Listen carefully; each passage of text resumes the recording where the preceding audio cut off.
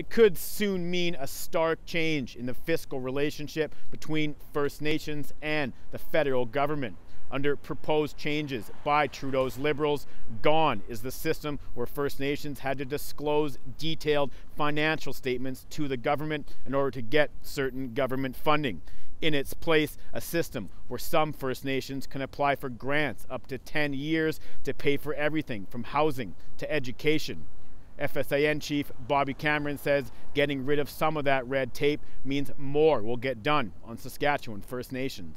The bureaucrats are stalling so many things, from education to health to justice. I mean, the list goes on and on. But while Cameron welcomes the move for less bureaucracy and more self-governance, he says he's disappointed these changes are happening behind closed doors.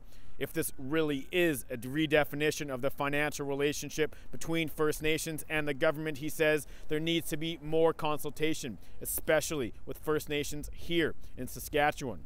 The move not only means more stable cash for some First Nations, but there also won't be the same kind of annual public reporting previously required by the Harper Conservatives. That's something the Taxpayers Federation does have concerns about.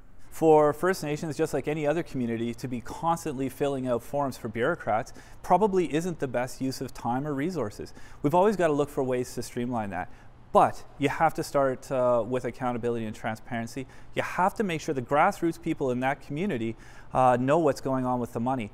If all goes according to plan, the government says 100 First Nations will be able to apply for this 10-year grant by April 2019.